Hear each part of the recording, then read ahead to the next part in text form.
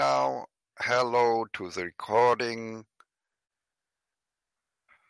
And yes, what is the problem? I just take a look where I can find this here. New information. It doesn't come. Maybe it doesn't come right now. So I go here and take a look at this. Yes, I must read it from here now. The human project, science and universities has failed. Pseudo-scientists and pseudo-science all over the world. After 4 years of making contact to everybody in the world, we found that it is all pseudoscience. There were people who were talking about a culture of free arguments and so on. But it is not enough to give room for a lot of people to preach and tell their ideas. There must be a form of open-mindedness to facts and to change the old religion on the basis of facts. And this was not existent. So we stop it now. Our final result is science, the human project, science and university has failed. Nothing to say anymore. The idea of Sir Karl Popper, falsificationism, that I must recognize,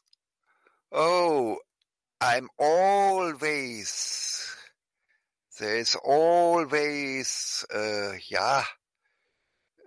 tendency in myself to make a religion out of my ideas.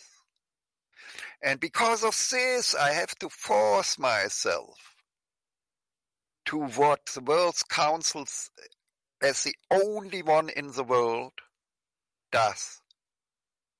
If you give us a call, if you give us a short email and say, I have arguments against your theories, against your hypothesis, and so on.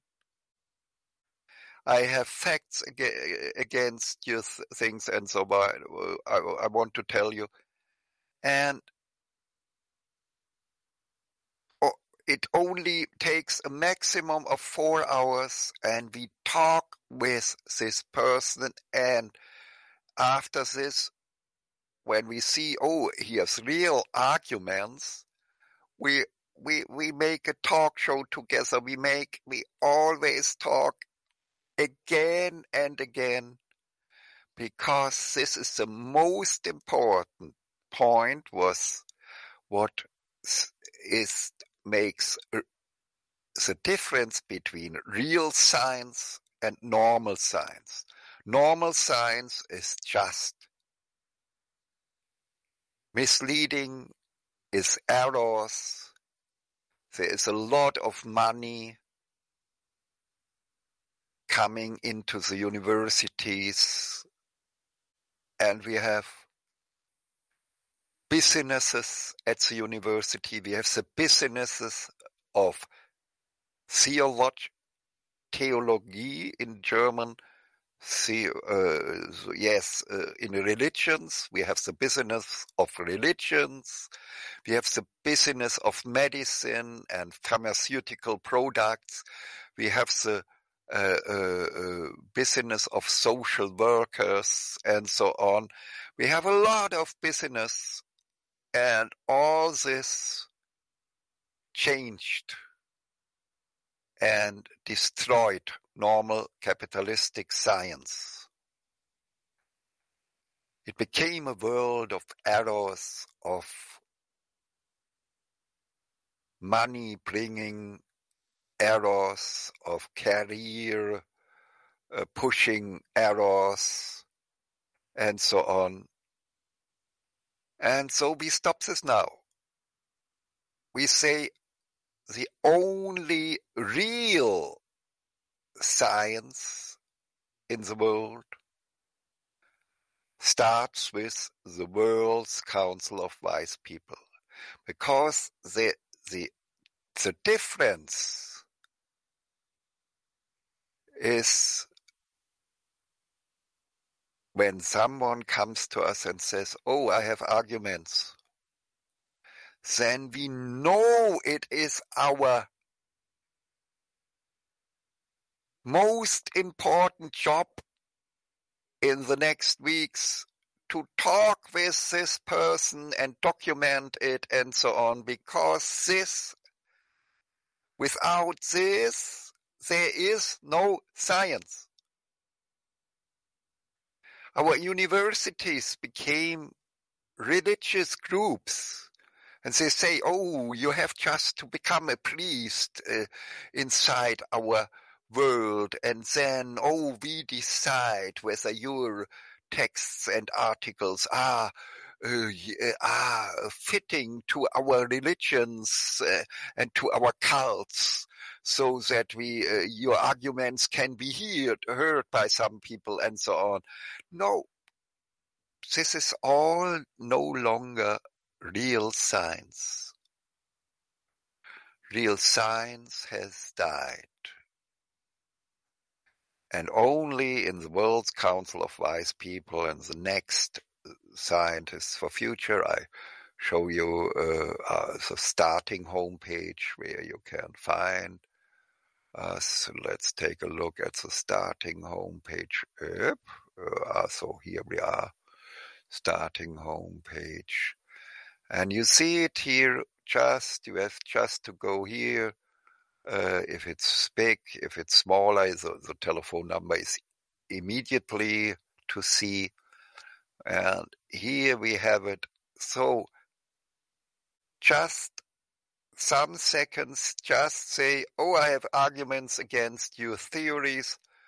And immediately we don't do anything anymore. We just talk with you and make talk shows and everything, and we make everyday talk shows with you, because we know if we don't do this, we are the same like the pseudo-universities and the pseudo-scientists and the pseudo-science and so on.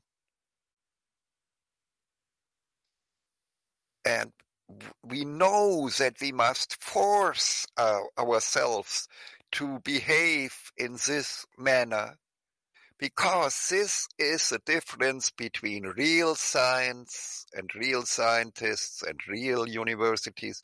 We call our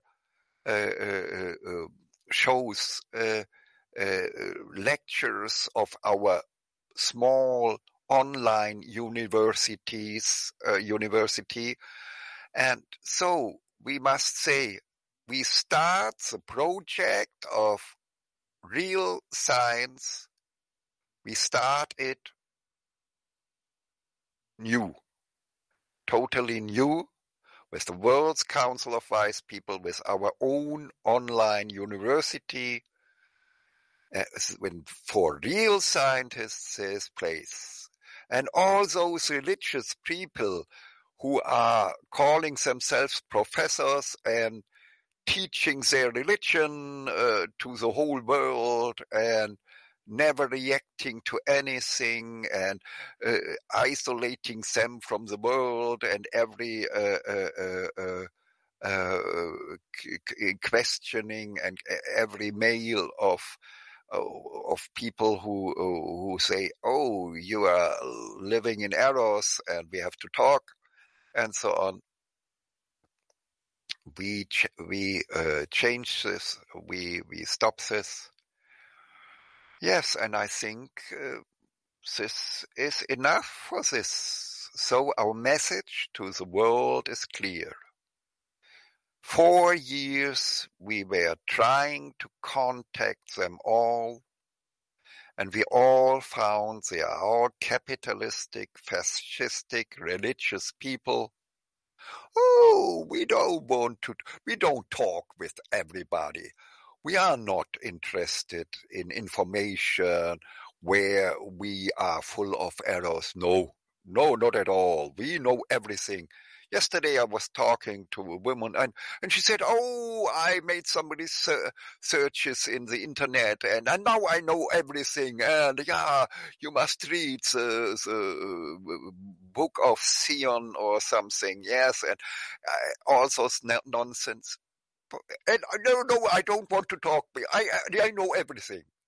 And so now we have 8 billion of people in the world, professors and universities, and everybody knows everything and everybody has no interest to talk.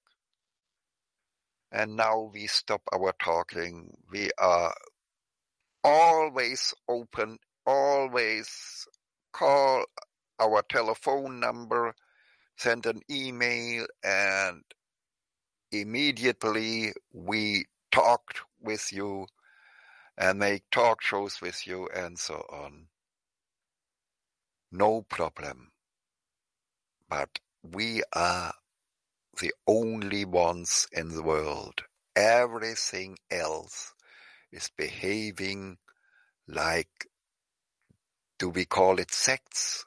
I might mean little religious groups like the Jehovah people and so on, yeah, and you know what I mean, and Scientology and what else, what we have, all those, yeah, myths, is it called myths, Mythen, Sekten, religion, yeah, religious groups that just defend their belief systems instead of wanting to have them falsified.